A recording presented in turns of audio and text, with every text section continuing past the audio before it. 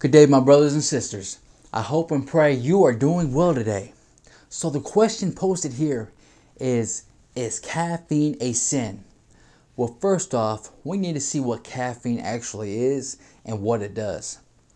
What caffeine is a crystalline compound that is found especially in tea and coffee plants and is a stimulant of the central nervous system.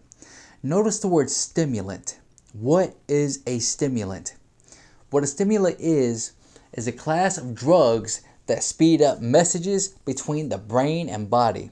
Examples of these stimulants or drugs are nicotine, amphetamines, and cocaine. So caffeine is a drug similar to that of cocaine. What caffeine is a mild form of cocaine. Now, majority of the Christian world today agrees that doing drugs is a sin. Now, if you agree that drugs would be a sin, then you also must admit that caffeine is as well. Anything that stimulates your mind, nervous system, heart, etc. is not good for your body. Not only this, but it causes an addiction. That's why people are wound up today. They wake up in the morning and the first thing on their mind is, I gotta have my coffee. I need my coffee. And they're like this. It's not just one cup, not two, not three, but 4 or 5 usually. I know some that have to drink the whole pot. And if you are a coffee drinker, you know it's true. It's an addiction. And then when the caffeine wears off, all the blood rushes straight to your head and you end up with a massive headache.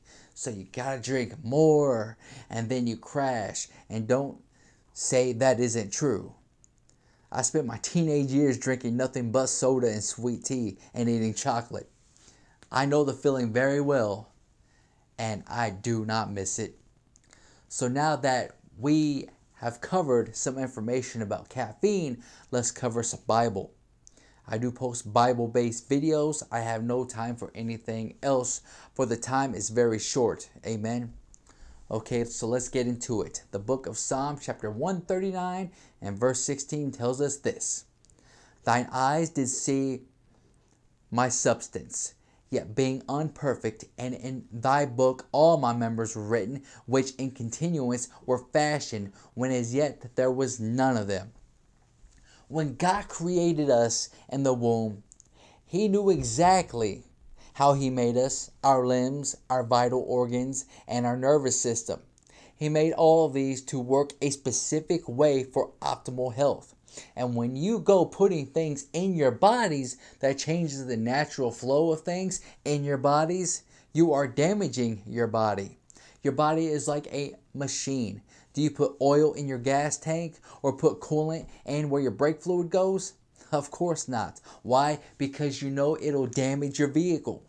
Our bodies are the same way. The Word of God says in the book of 1 Corinthians chapter 3, verses 16 and 17. Know ye not that ye are the temple of God, and that the Spirit of God dwelleth in you? If any man defile the temple of God, him shall God destroy, for the temple of God is holy, which temple ye are.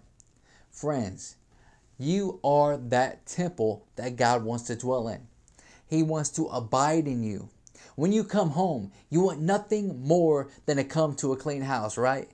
Anything else is an abomination in your eyes. Just admit it. It's true. If you care about your living space, it's true. Well, God feels the same way. He wants to come in and clean you up. Sin and filthiness is an abomination in His eyes. I mean, this doesn't just apply to caffeine. It applies to cigarettes, alcohol, marijuana, any addiction, your diet. It all matters to God, brothers and sisters. I mean, all this came about because of a bite of a fruit that God said not to eat of. A fruit. God takes these things very serious, and so should you. The book of 1 Corinthians chapter 10, verse 31 says this. Whether therefore ye eat or drink or whatsoever ye do, do all to the glory of God. Whatever you are eating, drinking, or whatever you are doing, do all to the glory of God. If there are things here you can eat or drink that give Him glory, then there also must be things that dishonor him as well. And we have pretty much established that. There is no sense of beating a dead horse here. So I will leave you with this last scripture. The book of 3 John chapter 1 and verse 2 says this. Beloved, I wish above all things that thou mayest prosper and be in health, even as thy soul prospereth.